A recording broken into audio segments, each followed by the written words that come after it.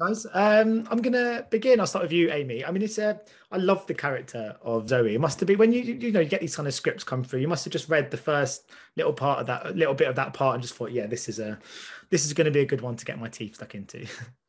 Yeah, I mean, with a series, it's funny because I think I only read one. I mean, I'm not in the first one, so I think I read the second one. And so it's really like sitting down with the writer and going, what's going on? What's going to happen? And that's what gets me really excited. Yeah, no, I was going to ask too. I mean, when you play detectives or agents and stuff like that, do you find that you use real life as inspiration, or have characters like that become so ingrained into the kind of fabric of cinematic storytelling that you almost use fictional roles to help craft the performance? Oh, that's an interesting question. I think that, Amy and I come from a similar housing of how we work in some ways, but I always pull from personal,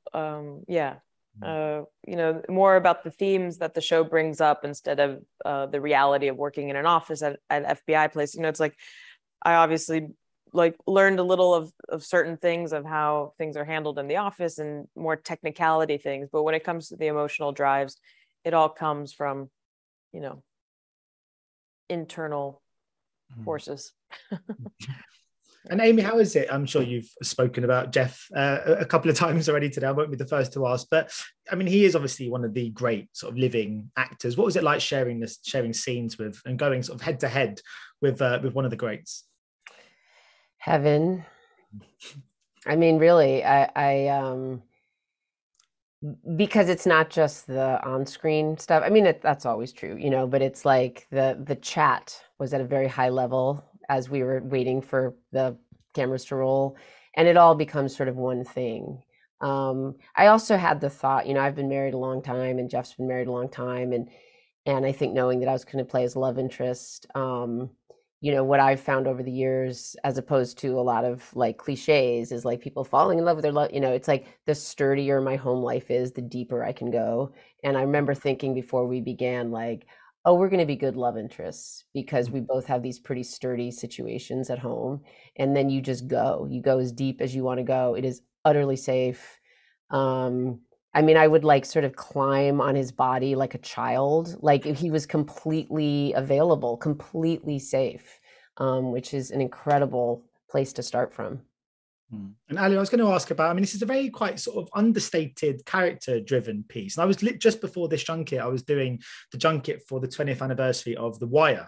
And Wendell Pierce was saying that when he first got the script in for the first episodes of The Wire, he thought it was too slow. He thought no one would ever like this show because it's not going at a quick enough pace. But do you think that audiences like to be treated as being clever, and actually you don't have to spoon feed audiences? And The Old Man is a sort of example of a show that actually doesn't give you everything you need and lets you figure your own way out, I suppose.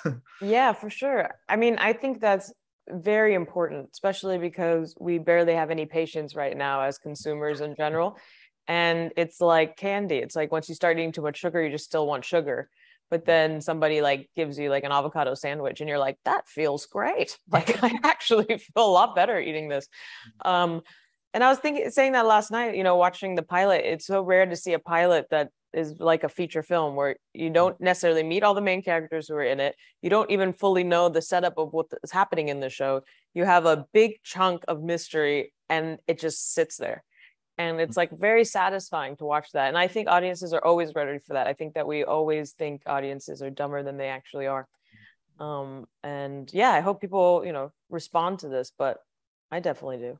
There's also just that trust. And I think that's swagger, that's confidence, as storytellers. I mean, you look at John and Jeff, and certainly I learned to trust myself even more. Like they're not tap dancing for an audience. It's like we're very generous with the audience, but I will look at those faces as long as the cameras are on them. Like those are faces that are worthy of attention. And I think that the show carries that confidence with it. Yeah, I mean, I didn't look at my phone once, and I know that just sounds like that should be a given, but no, that says a lot, though. Yeah, I'm so guilty. I could be watching something, I could be loving it, and I just start scrolling, and I'm like, why am I scrolling? I'm actually enjoying the show. But the old man, I didn't do that. But Amy, to talk on that sort of note, I mean, it does. I was just speaking to the guys again for The Wire, and they were saying that felt like they kickstarted an age of sort of golden age of television, which then kind of went slightly quieter. And now with the rise of all the streaming sort of sites and all the different places, there's this kind of influx of brilliant TV at the moment. Does it feel like that from the inside? Have you noticed that there's more good parts and more good projects out there than there's ever been in your career? For sure. I mean, I think the whole business model has changed. My husband is a director, and he's very active with the Directors Guild here in America. And I remember probably about 10 years, might have even been longer. He came back from a meeting when periodically the DGA meets with the studios. And basically the studios that year, whatever that was, 10 years ago, said, we no longer make mid-sized dramas. We make Marvel movies, we make tentpoles, and every once in a while we'll piece some $5 million together to get an Oscar nomination. So that means really all the movies that Jeff Bridges made in the 70s and 80s, all those beautiful, Scorsese movies, they just don't make them, or make them very rarely. So, but there's an appetite for that. So that's the streaming thing, just kind of fills in those gaps in a beautiful way. Yeah, and I think for me, as a female, as a woman in her 50s, it's just a beautiful time to be working, because of the diversity question, which includes, older folks as well. It's just not, it's not easy, but it's also like there's wonderful examples of work out there, but literally because they don't make them in movies. So some of it is a business model. They just make that material is now on streaming. And just very funny, Ali, I was going to ask you, I mean, as an audience member, when I watch a series, I always think, will there be a second season? I'm kind of thinking about it as a potentially long-term kind of endeavor, I suppose. Do you think that way when you sign up to a series? Do you have to consider it potentially being a long-term commitment that could go on quite a while, or do you just have to focus on the here and now and see what happens?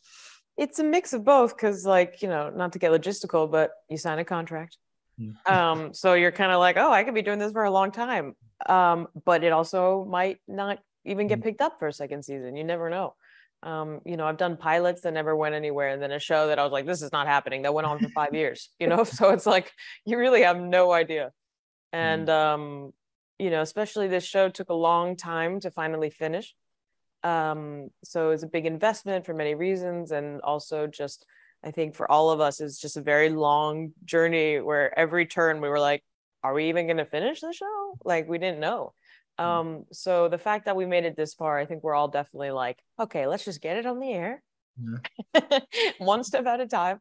But I do look forward. I hope there's a second season, so we also have a little more consistency all together, because you get momentum when you get to make a show together and you see each other more and you go consistent, whereas this was, sparse over years.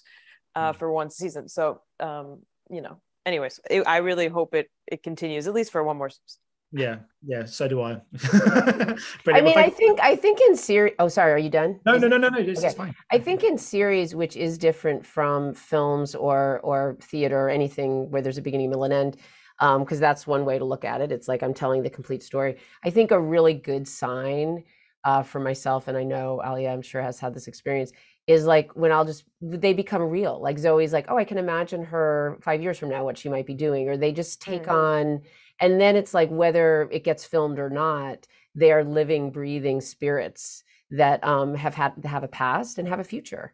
So then that's when it gets really fun. It's like, oh, it'd be really fun in season 2 to see blah, blah, blah. So it's really less about like, is it going to happen, and more when, as a mom, who it took us a while to get pregnant, and it's always like, is there a heartbeat? Is it alive? And every once in a while, it's like that baby just gets mad. It's like, oh, the old man now is officially, a thing that is separate from all of us. It has a life unto itself, and that's a really cool feeling. Brilliant. That was a great answer. Thank you so much, guys. Much appreciated. Best of luck with the release of the show. Cheers. Thank you. Ladies and gentlemen, you're watching Hey You Guys.